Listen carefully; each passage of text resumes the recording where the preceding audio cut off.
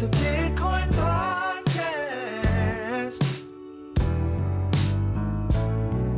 The only one that's making your money is you. Listen to the Bitcoin Podcast. So hold on and listen to the Bitcoin. Are you working in a job that sucks balls? Does your job suck and ergo your life? Do you want to change that because your life is sucking? Join the TBP Slack. Get a better job. Hello, everybody. You're tuned in to the best part of your week. Again, I know it's the best part of my week, so I feel like it's the best part of your week too, Jesse. I'm just speaking for the whole audience here. He laughs because he knows it's true. But today we have an interview. Today we're joined by Paul Hauner from Sigma Prime. How you doing, Paul? Good, thank you. How are you? I'm good, man. So a lot of people call you Optimus Prime. Is that true, or do you go by that moniker? Are we a transformer? That's a question we can't answer. That's something you find out in time. Yeah, we kind of are. I mean, biologically, but I don't want to get Jessie started. But no.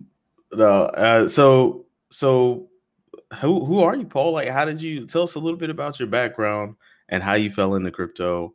And let's go through those motions of almost every crypto interview of all time.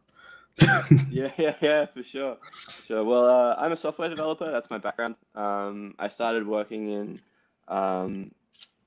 kind of integrated programming, which was a bunch of like doing audio systems, so audio-visual systems where you have like say boardrooms up to operation command centers and war rooms and stuff like this, where you have a touch panel and then a bunch of screens, injectors, and motors to move them around, and then the touch panel controls that. So I was doing that for a while, and then one of my friends, Adrian, so he's also a co-founder of Sigma Prime.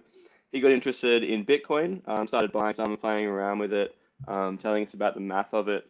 That was kind of the start of the journey. We were both, so myself, Adrian, Luke, and Mehdi, co-founders of Sigma Prime. Luke's since left. We were all kind of just buzzing around the scene, just, like dabbling and keeping our day jobs. And then we saw Ethereum launch in 2015, and that really, really got our interest. Being programmers, we were like, hey, look, you can kind of write sort of programs natively on this.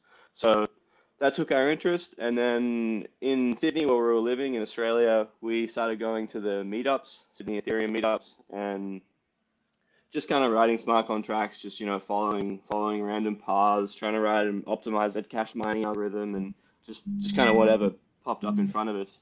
And then we got a fair bit of interest, and this was kind of this would have been in late 2016, so the ICO craze was kind of just starting to ramp up. We started getting some interest in consulting and technical work, so we thought, this stuff is pretty wild. It seems kind of risky regulatory at the moment, so perhaps we should make a company, and then we can all sit behind that company. And that was how Sigma Prime started. So it started as I guess just a hobby for us, but pretty quickly ramped up. We started doing smart contract auditing because a few of us have a background in information security. Well, all of us have a background in getting up in things and breaking them, but a few of us had a professional background as well. So yeah, Sigma Prime really took off when the smart contract audit started, and that's when I started. I moved into Ethereum full time. All of us moved into Ethereum full time. So we're just like writing smart contracts, analyzing them, breaking them, popping things, and that's kind of how I got into Ethereum really in crypto. And then that's how Sigma Prime started, and then I guess the next bit is probably how Lighthouse started. I'm not sure if we want to go there yet, or perhaps it needs an introduction first.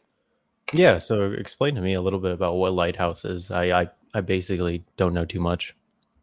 Yeah, sure. So I guess Lighthouse is an Ethereum 2 implementation. So it's a client, we call it. So I guess in the Bitcoin world, it's like Bitcoin Core. It's the software that is the fundamental base layer of Bitcoin. But in Ethereum 2, we have multiple implementations. Bitcoin has multiple as well. Parity did a Rust one, but it's a little bit more centric around Bitcoin Core. But Ethereum 2 is designed to be multi-client. So there's 4 different implementations.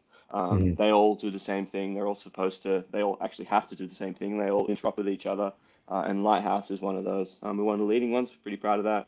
And we've been running since the project started mid 2018, and we were there for the ETH-2 beacon chain launch in December, and we've been running pretty smoothly since that. So yeah, it started out of just kind of like Sigma Prime, really. It started out of just hobby interest in Ethereum proof of stake, and just getting around and doing some open source contribution. And we saw the specification for Ethereum 2 land and thought, let's write this in Rust, because it's a really strict language. It'll help us understand how this thing runs. And after a while, it kind of just evolved into an implementation and got funding from the Ethereum Foundation and a bunch of other places, and we've picked up. I think the team must be, we've just added people, so it must be somewhere around 8 or 10 people on it full time at the moment. So it's pretty exciting. You guys are growing, okay. So one of you guys had like boatloads of Ethereum. Oh yeah. To really be incentivized, no? Like. Oh yeah. Yeah, we had a bit of Ethereum, so a few of us got in the crowd sale, and we did some mining and stuff like that.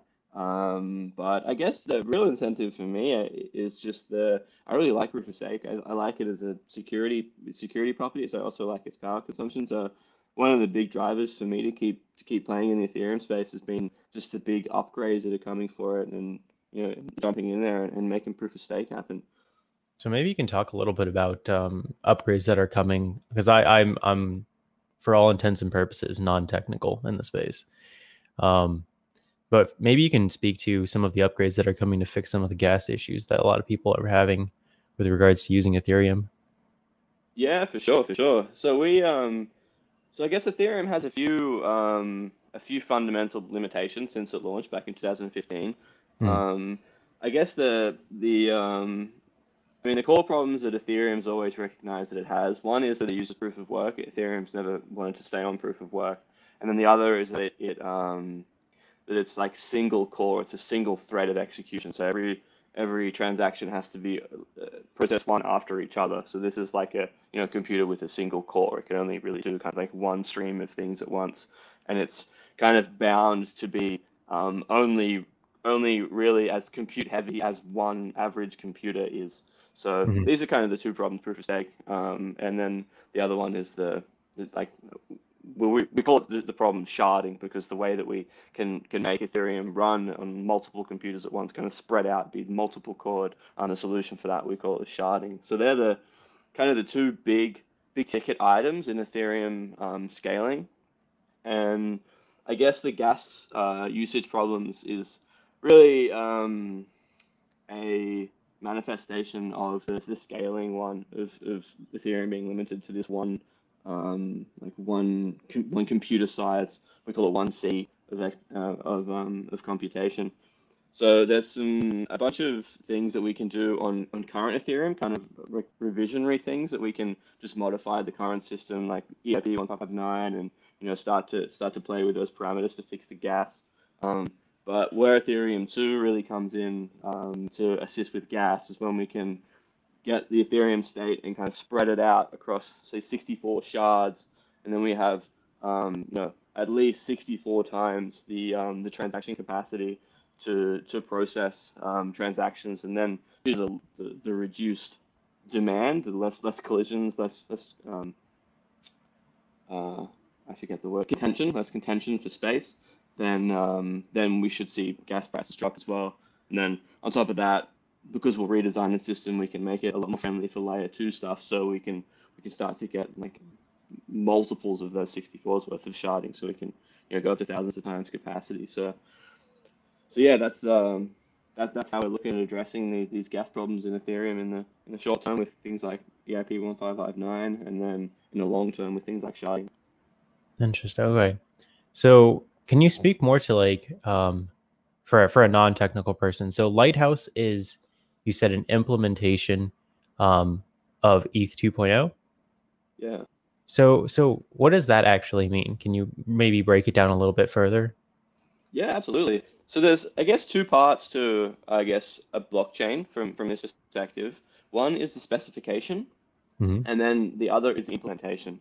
So the specification is, like a set of blueprints and a bunch of things saying, it should do this, it should process blocks, it should reject blocks with this condition. So we have this specification of what should happen. And we have the implementation, which is someone who comes along, someone like me comes along and looks at that specification and says, I'm going to get this with a programming language and turn it into a computer program that you can run. And it needs to obey all of these specifications. So in Ethereum 2, it was specified by, I guess, initially by Vitalik Buterin. He wrote the first kind of document describing how he thinks ETH-2 should work.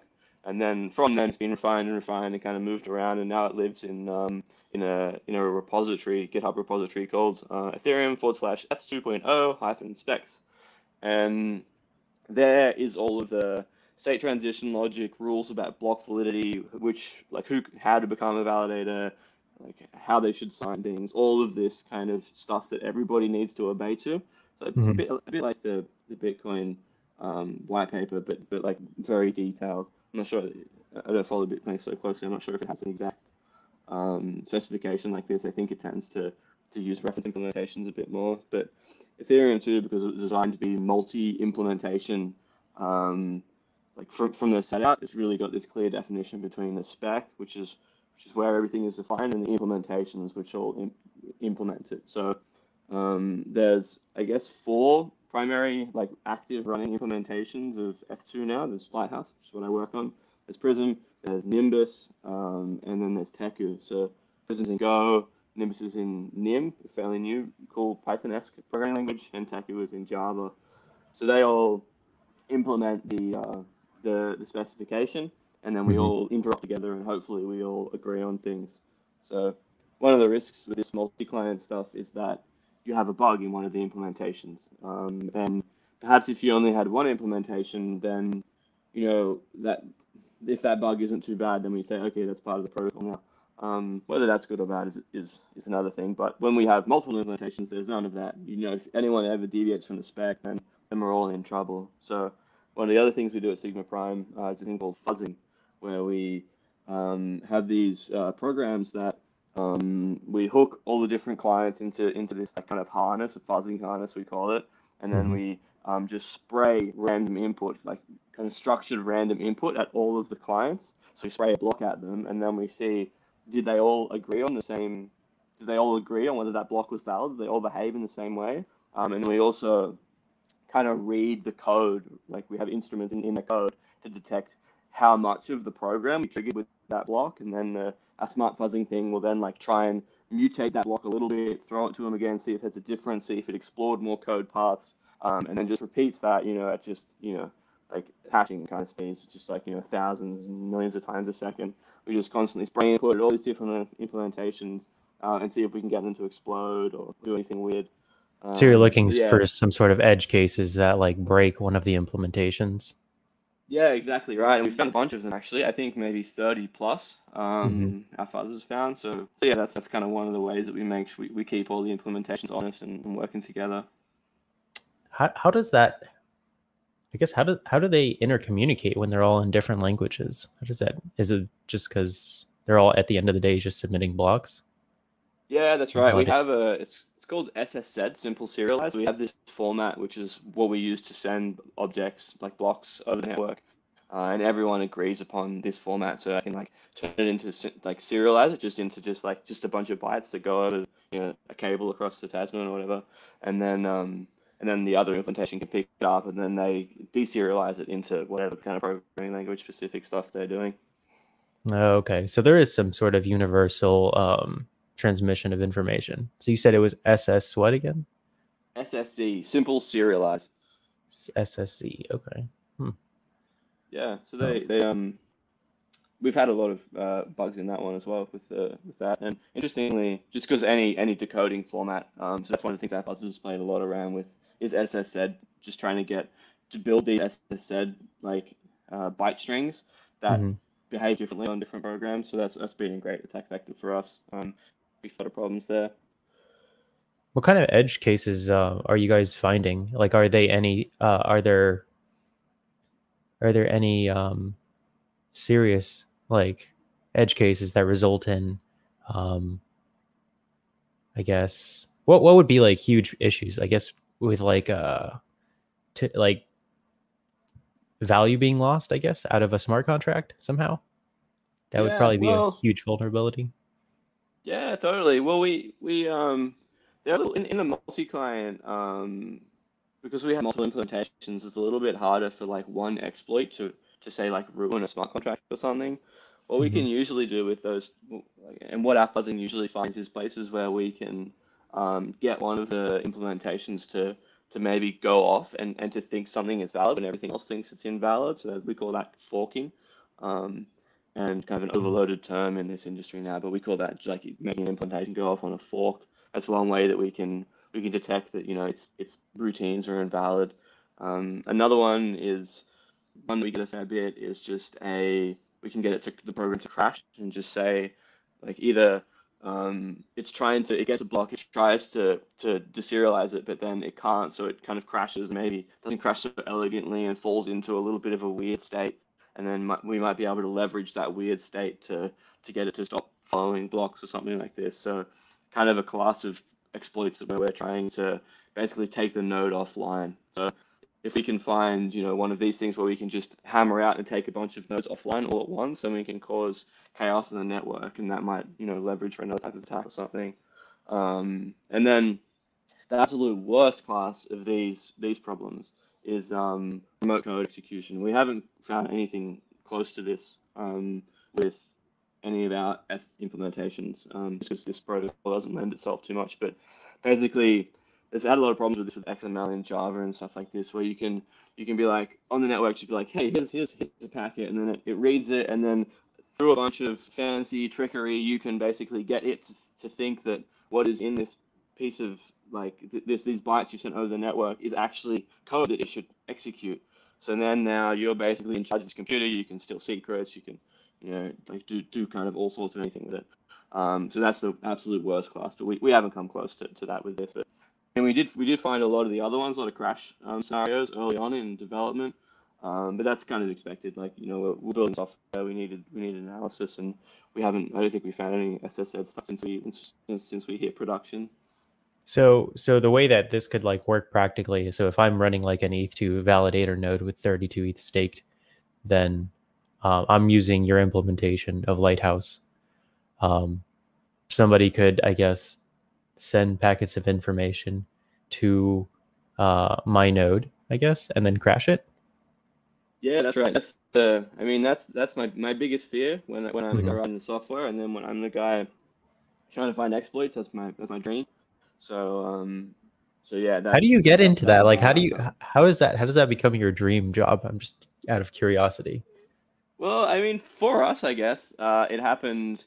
Well, I guess it started for me. I think Adrian as well. Back in high school, we grew up in a place in Newcastle, which is like a couple of hours north of Sydney, and there wasn't really much going on in the computer curriculum when we were there. So we ended up kind of, I guess, getting into our computer networks.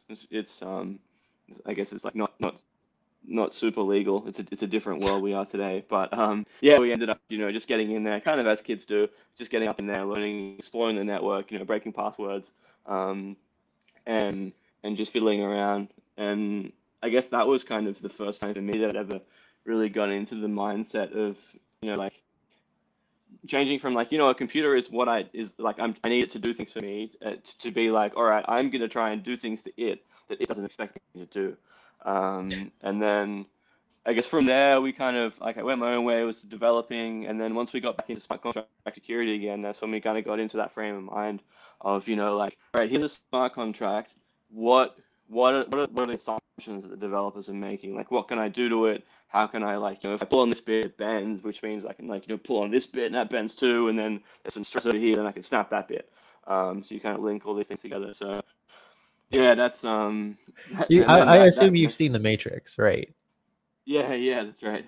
So you guys are like, it's kind of interesting because I see you guys as like, what was the two brothers who like they used to man the mainframe, and then they just like they would see the code as like, something that it was all tangibly understandable to them, And then like if Yeah, I yeah, like that's the way you say that, if I pull on this, if I bend this, and if I bend this too, I'll get some, potentially predictable result that may change the system status in such a way that, I can exploit that or something. It's just yeah. Cable. Cable was his name. Yeah. Oh yeah, that's right. Yeah, I'm terrible with names, but yeah, it's kind of like that, I guess. But much less dramatic and exciting day to day, unfortunately. Yeah, we've kind of got that in the company, really, that kind of vibe. We've got the infosec side of us as well, the Ethereum 2 side. So that's something that when we're building the F2 stuff, we kind of have that mindset of like you really need to, like, when you write something, you really need to be just like super strict about it. You need to really like limit all of the kind of edge cases, like make sure that all the behavior is like really well defined, what you'll do if you do have an error, things like this. So that's one of the things that we try and bring to, I guess, our implementation and F2 in general, is that kind of attacker's mindset. Interesting. Well, let's see. What else about Sigma Prime have we not gone over, or about the Lighthouse implementation that maybe you want to talk about? Yeah, well, like Sigma Prime does, so it does a bunch of stuff for Ethereum, F2, Mhm. but it also does a bunch of stuff for smart contract reviews and other protocol reviews. Like we work with Near Protocol, work with Filecoin, reviewing their implementations as well. So there's a whole other side which I don't get onto so much because I'm pretty well Lighthouse focused, but we're out there, having a go at other people's implementations, always, with their consent and with best practices in terms of revealing vulnerabilities and not breaking things that are important. So yeah, we get up to a fair bit of that, which is quite fun. So that's not entirely auditing, right? That's just like white hat hacking and like doing like running security fuzzing on other people's stuff. Is that like Yeah, well, what's that's the is that where's pretty the line much. delineating the two? Yeah, I mean that's a good one. So I would say, I mean, auditing is it's used a lot in this space, and I think it refers to, like, an engagement is in like a kind of someone like the client comes to you and says, "Hello, we would please like a security review," and we say, "Yes, here's the scope of it. It's like over this many days, this is the resources," and then we agree, we perform this kind of, we call them time boxed reviews, give them an analysis of what we found, and then we kind of move on. That's probably what I would call auditing. There's a few Mhm. different structures to it, but it's like ultimately like a professional services contract. Okay. Um, And then Sigma when it comes, Prime does do that, right? For projects? yeah, that's right. Yeah, it's about Okay. half of the business at least. Okay. Um, so, and then when it comes to white hat hacking, I would say that that's a little bit more, like, there's a guy in Ethereum called Samson who has just found all of these vulnerabilities in smart contracts, and I think it's a he. I'm not sure. I'll go with they. So they uh, just kind of in their spare time just go and analyze contracts, and then, like, find a vulnerability and then report it respectfully, and tell them, give them the heads up, and then release it over time. So that's like a type of white hack, I guess. Hacking, it's Mhm. just we call it like bounty hunting. Yeah. So they may or may not get a bounty for it. And then there's like the other type of white hat hacking, which would be, I don't know if you're familiar with the DAO hack. It happened in Ethereum a while ago. Maybe. Yeah, I'm vaguely aware of it, but yeah, you can bring it back up and then just kind of TLDR it. Yeah, so there was a big thing called the DAO in Ethereum. I forget which year it was, maybe 2016 or 17 or something. Mhm. Um, and it was like big smart contract, biggest smart contract ever. It was going to be like this robot venture capital firm, really fun. Everybody just dove into it against kind of recommendations of everyone. Everyone just piled in. And then it was pretty early in the days of smart contract development. Still is really back then. And there was a new class of bug that no one had ever considered before. It's called a reentrancy. Basically, you call to another contract, you can call back, and you can break all these assumptions about the, like, what the program's doing. So anyway, it ran for a bit, maybe a few months or something, and then a black hat hacker, so a bad guy, Mhm. found a vulnerability and found out that they could just slowly leak money out of it. And then everyone was like, "Oh my God, this is terrible. We're all going to lose our money." So a bunch of chaos, and then this is what we call the white hat hackers. They came along and said, you know, what we'll do is we'll pull the same attack because, you know, it's not limited to one person. We'll start executing the same attack in parallel, and we'll drain out into this, like into our own wallets or to a smart contract. And then what we'll do is, you know, kind of once this is all over and settled down, then we'll figure out a way to distribute that money equally back to the people's shares. So that was like, So you have a black hat hacker and a white hat hacker simultaneously draining the DAO funds. Yeah, that's right. So that's the kind of, that was a real like classic kind of white hat move. It's like you're coming in there and doing a bit of hacking, but doing it for you know, for the greater good. Yeah, that's right. Interesting. So like, I'm curious, when you kind of glossed over the reentrancy bug, is that because the smart contracts were not permissioned properly, or is it like for some other reason? Well, I mean, like all good bugs, it's also a feature. It's also so, yeah, it was a thing where you can so like you have a smart contract, and then you can you can call out to another one and say, okay, you know, you start you do some stuff for me, and then when you're done, you know, come back to me. Now, what we didn't realize then was that so you got smart contract A, it calls out to smart contract B, right? So A is the DAO. So A it'd like maybe do some things, like compute some stuff and say like, okay, I have an idea of the state of the world now, and I'll call out to this guy, tell him to do something based on that. And then B does a bunch of stuff, and then it comes back, and then A and reports back to it, and then A carries on. And the problem here was that it carries on some of these assumptions it made beforehand, and then and carries them through. But the problem is that we have no idea what contract B does, and it can in fact go and interact back with this smart contract A by, you know, some other method and change it. So what we have is like smart contract A is cruising along and goes, okay, I have an idea of the state of the world, calls out to this other smart contract, which calls back to it, changes its state of the world, and then the DAO never goes and rechecks those things before.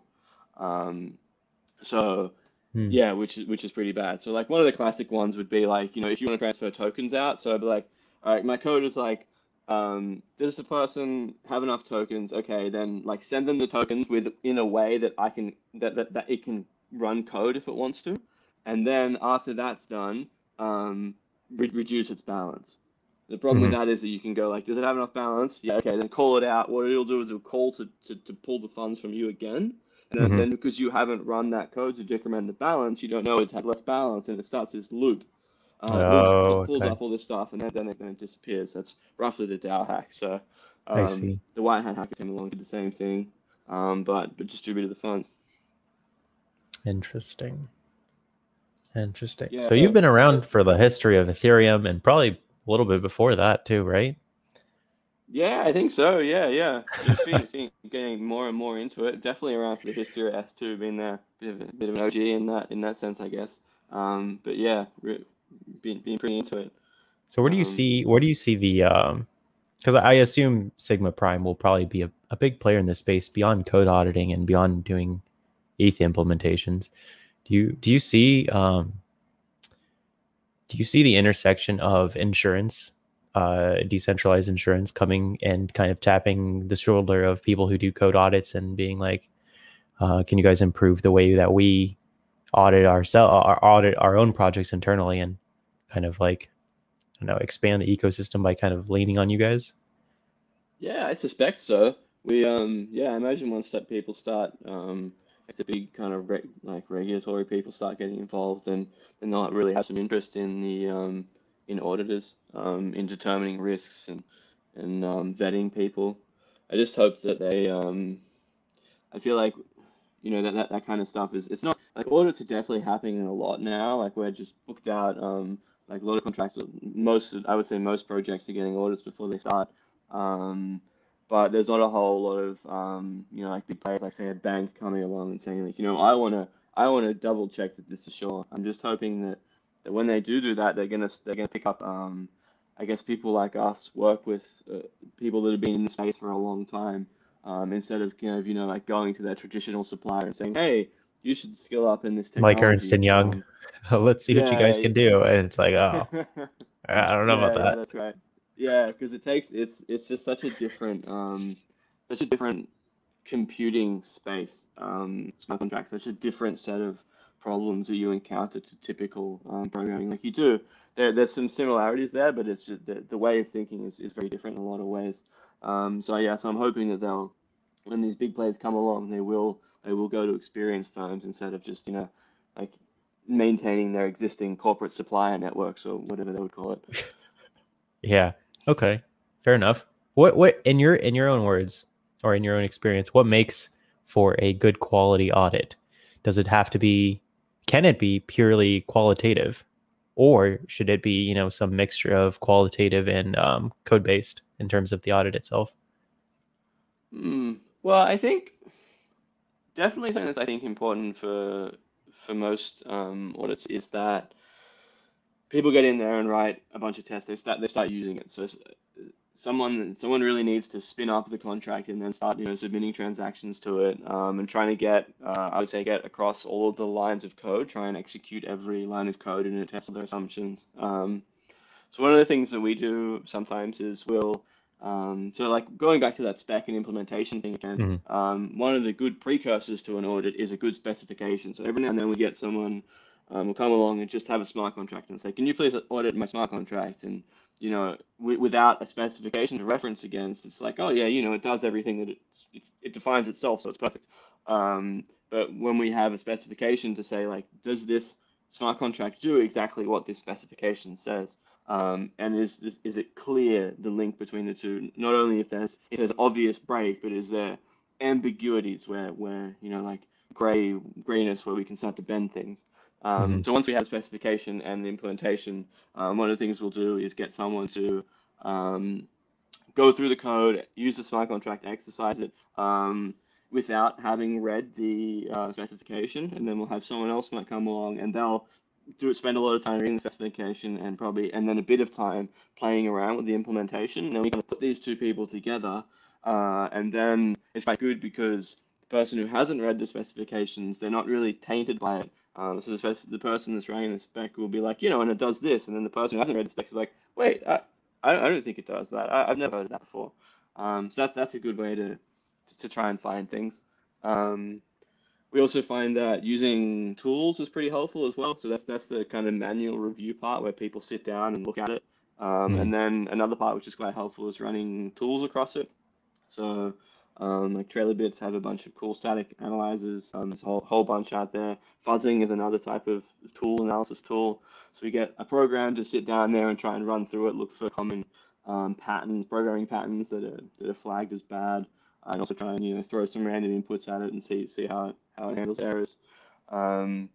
That's like another, I think, important part to a contract review. You can find a lot of things there that you might miss just as a person reading. You can find them very cheaply and easily as well. So I think a combination of the human manual review and then the automated tooling is probably like a real fundamental for a good review going through. Fair enough. Is it important in terms of like the soft or qualitative review? Is it important to look at the development team and to like note that they do have some experience in the space and they're not just completely new, just wham bam throwing something together, copy pasting? Yeah, that can help. We don't tend to go too deeply into developers. We'll have a look and see who they are. We generally find it out during the engagement by chatting to them to see whether to get a feel for how good they are. So it'd be like, sometimes you might get it doesn't really hugely dictate it, but it does a little bit. Like if you got a bunch of just like hardcore contract developers, being in the game, built really big things, you might like, I don't know, start to look for a different type of class, because there's probably going to be a little bit more contracts. So you'd be like looking at like in the math, like the kind of tricky areas of it, spending a lot of time there. And then especially if they're well experienced, they've probably run a lot of the tools, so well-known tools across it, so you don't really need to spend time. Like, we will do it, but it's not not a huge focus. Then on the other hand, if you get people that are clearly quite new, demonstrating not really much of an understanding, then you really need to kind of start like at the basics and just try and pick out the low level kind of really important ones. Because I guess ultimately with these engagements, they're time boxed. You gotta choose where to spend your hours. So it's Is probably that the way I how think. the audits primarily run? They say we plan on launching Hot Devil Finance. I don't know, in 2 weeks, or no, not that's just too short. Maybe 2 months, right? And then they contract out the auditing to Sigma Prime. And what's the turnaround time looking like? Like, is it long enough? Well, yeah, I mean, I would say a lot of the time we get people who, I guess the new players will come along and say, we're launching in 2 weeks or something. And they say, no, no, no, that's not enough time. Um, So you guys depends do on the like kind company. of push back in terms of timelines, like we need more time to provide an adequate audit. Yeah, absolutely. So one of the things Okay. I understand with audits as well is that so we generally we've strayed away from calling them audits, but the industry loves it, so we tend to do it anyway. What would you guys Because prefer to call them? well, security reviews is what we call them. So one of Okay. the guys, so Mehdi comes from a corporate background in this stuff, and they were never allowed to call stuff audits because audits, at least in the professional services world, it assumes that you have like so you can do a tax audit, right? Because the rules of tax are set out, and you can come along and say, this adheres like to the rules of the tax system wherever you are, and that you can pretty easily say that. Whereas with like a piece of software or a smart contract, there's no set of there's well no set of rules. It can do anything, and that's kind of the idea of programming languages. So we can't come along and say, yes, this thing is safe, or yes, this thing adheres to this Okay. set out policy because it doesn't exist. So um, So audit is like a legally loaded term coming yeah, that's from right. the old system. Okay. Yeah, so I if you were see. like one of the big four consulting firms and you said like, here's your order, you'd probably have like, some bloke from legal catching the elevator down to give you rapping across the knuckles. Um, so we tend to say security reviews. Something else that's important as well to understand is that these smart contracts and computer software, they're so complicated. That you really can't say that a piece of software is safe or it is Mhm. secure. And you should be really cautious of anyone that does that, just because there's so much going on, so many moving parts. And there's also, like, with the DAO, that was a whole new class of attack that no one had considered before until that point. So there's things that we're still early, there's still things that we haven't considered or aren't able to consider yet. So when we do these security reviews, how we structure it is we say, we've looked at the smart contract, like here's the risk and complexity factors. We've allocated this amount of time to it, and then we'll give you an analysis of what we found after that. So what we're doing is we're saying, we're not saying, okay, yeah, this is safe, like rubber stamp, never break. What we're Yeah. saying is, we we've like kind of we've allocated time to it, we've spent the time on it. Here's the things we found, here's the recommendations we have for moving forward, and then that's a point of information that you can use when you're deciding whether you should put your funds into it or not. Hmm. I And saw on yeah, go ahead. no, you go ahead. Sorry. Oh, I was just gonna say that I saw that when you say that you've kind of provably to some degree shown that a project is, I mean, it's it has this level of risk. I don't know if you can really say anything is risk free, like you were saying. But when I see like projects pop up on like Binance's smart chain, which is I guess like a complete copy of Ethereum, right? Mm. I see that like there's just people dumping money into new projects just immediately almost. What do you think about that? Well, I mean, I guess it's a strategy for them. I'm not, this kind of like really high risk, not well thought out speculative investment is not something that I'm a huge fan of. I saw the 2008 GFC. It seems like that was kind of what went down there. Yeah. And I'm not sure that that's really a productive thing for us to be doing, or whether it's, if it's a good thing. So I'm generally not keen for that type of thing, but I can acknowledge that, perhaps these people like, maybe if you have, like several $1 million or tens, $100 million, and you can just like pile into this smart contract, and like if it's a giant piece of crap and it crashes and takes all your money, if that's part of your risk model, then I can see how that might be a profitable thing for them to do.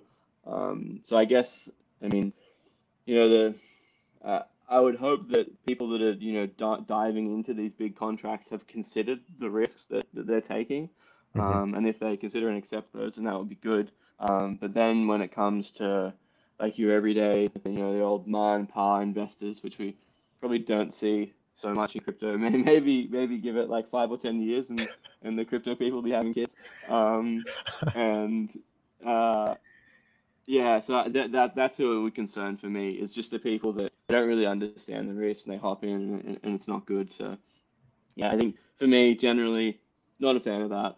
I generally stay pretty clear. I don't really follow the Binance stuff. I stay clear of that kind of, like, I was involved in the 2017 ICO rush, so I've you know what I've that's seen it. like.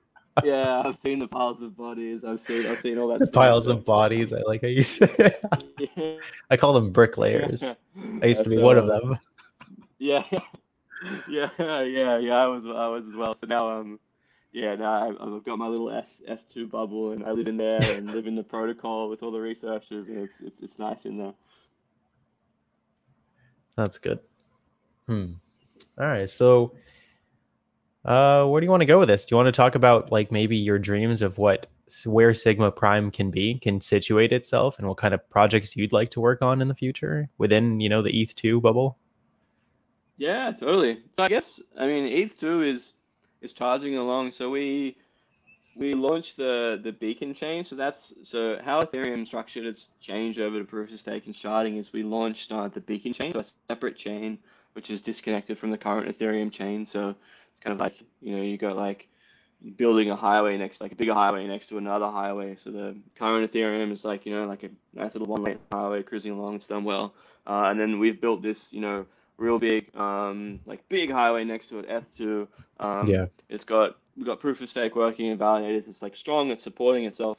And then we're kind of in the process of just diverting the traffic onto it. So that kind of diversion of all the traffic from existing Ethereum to the new one, we call that the merge. So that's something we're working on now. We've got like literally this week we can expect to see, I think, a multi-client testnet where we demonstrate moving the execution capacity of Ethereum 1 over to Ethereum 2.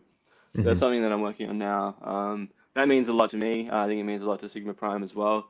That'll mean deprecating the proof of work chain. This is something that I've been keen to do for a while.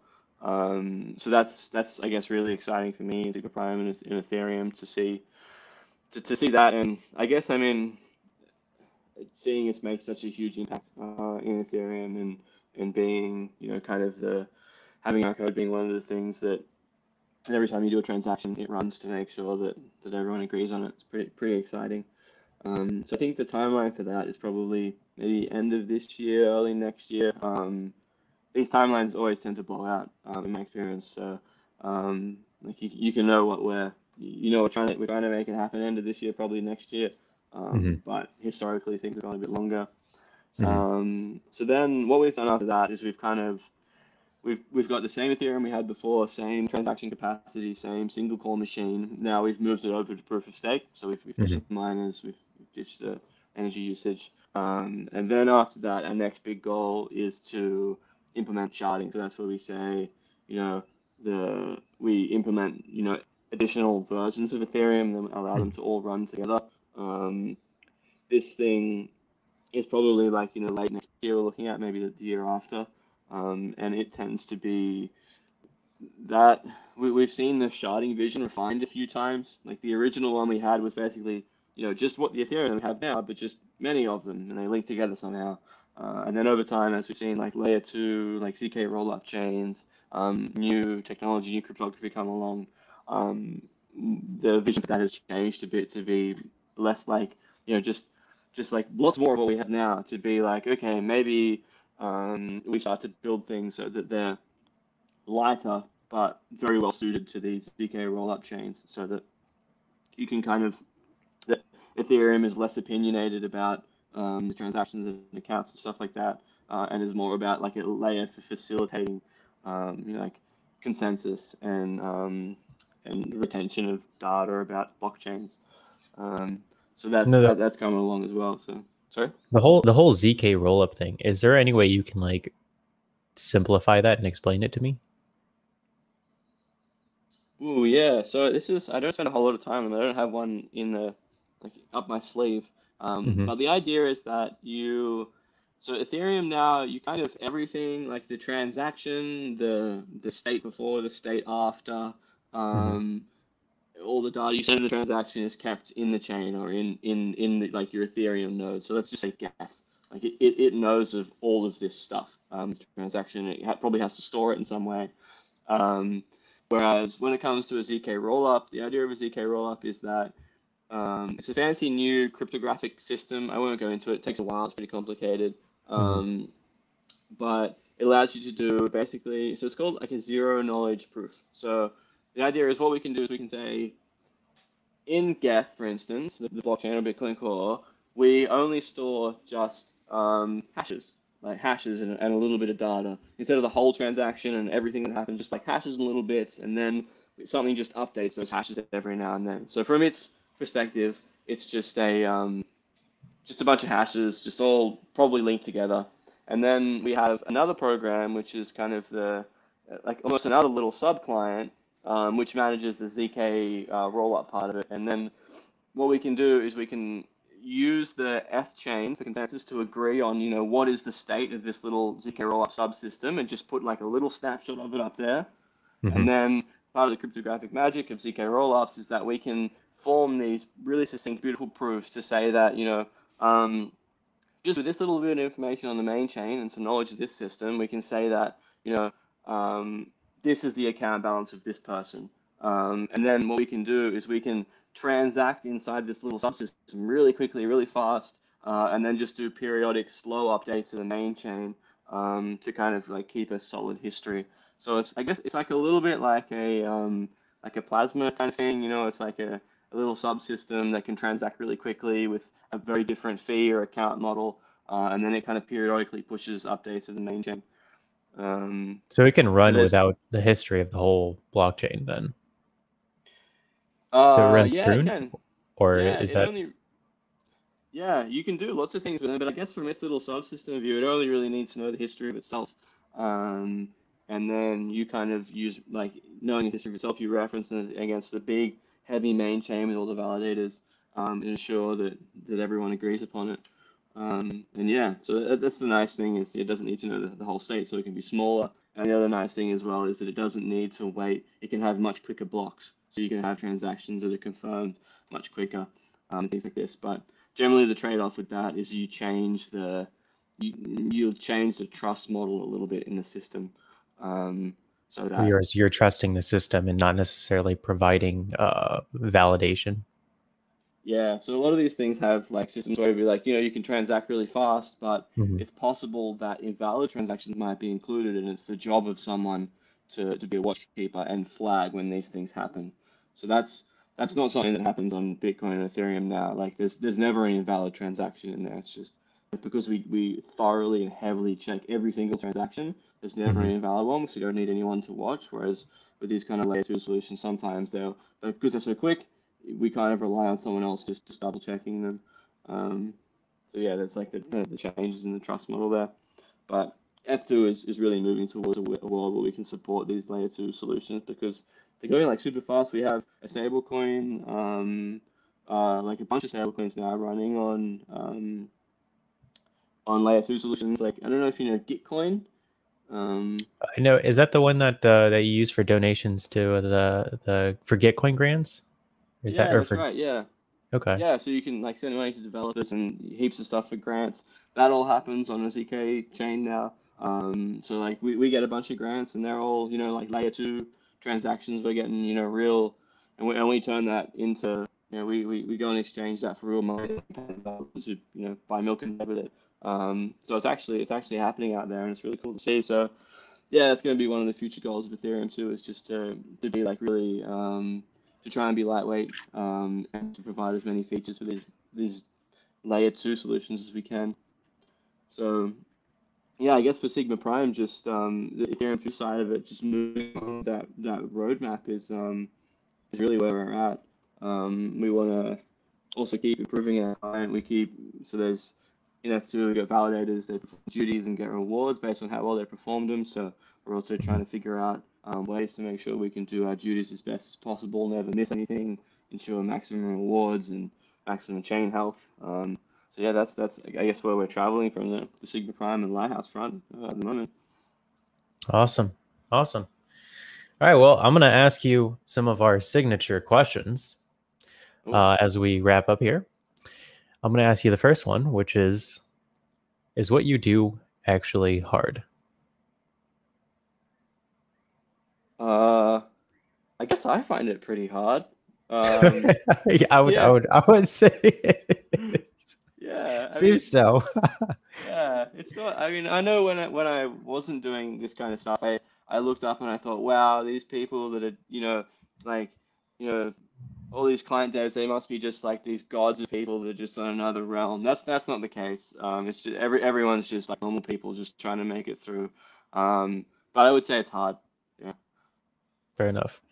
All right, and then our second question is, in 10 words or less, can you describe, and then Bitcoin, blockchain, whatever you want to do, like NFTs? We never touched upon that, but that's fair game.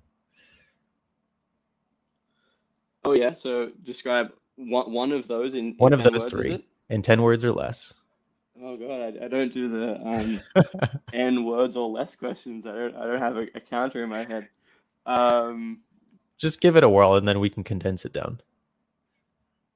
All right, I'll go with Ethereum. Mhm. Let's say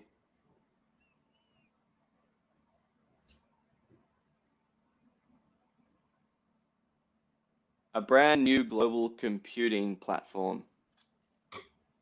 Perfect. 6. I'm not impressed with that one. I'm not That's impressed with that one. That's probably on someone's website already. But, oh well. It's all good. It's all good. But I appreciate your time with us, Paul. Thank you for explaining exactly what you do and where you came from in the space. And yeah, I hope Sigma Prime is going to be. I'm sure it's going to be set to be one of the leviathans in this space in terms of Ethereum development. So awesome. Thank you so much. Awesome. Yeah, thank you, Jesse. Thanks for having me. Appreciate it. It was great to chat. Awesome.